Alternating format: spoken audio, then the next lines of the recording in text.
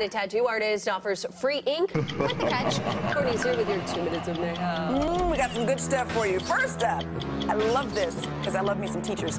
Third grade teachers pumpkin won big at the Safeway World Championship Pumpkin Way Off in Half Moon Bay on Monday. The pumpkin, nicknamed Orange Crush, of course his name Orange Crush, weighed in at about 1,910 pounds. Boom!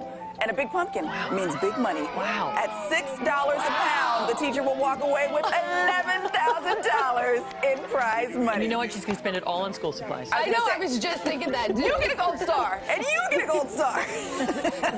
New Expo markers? I mean, right? Oh, it's fantastic. Fantastic. All right, pay no attention to the man behind the curtain. He just wants you to trust him. Celebrity tattoo artist Scott Campbell is known for inking A-listers like Orlando Bloom and Penelope Cruz. However, over the weekend, he offered 18 ordinary Londoners a free tattoo. The only condition, they had no say in what the tat could be. Oh my right? gosh. Oh my gosh.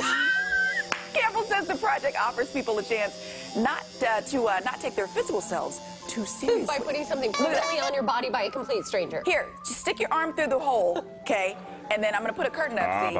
And I'm not gonna tell you what it is, but I'm gonna take this needle, see? Oh my gosh. And when you take your arm out of the hole, bam! It's like the Christmas though. It's like opening up a present. You're like, what am I wearing for the rest of my life? For the rest of my life. Oh.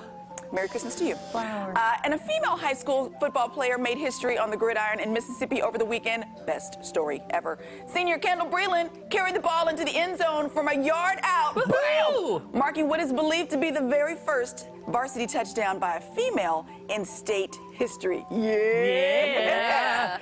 She normally plays on the defensive line, but Friday, coach decided, call her number, rest was history. Kendall's touchdown was the second of the game. Her team went on to win 61-14. Laying hat. Wow. Bow. Female. Touchdown. Yeah. Yeah. We like that. That concludes your 2 minutes of mayhem.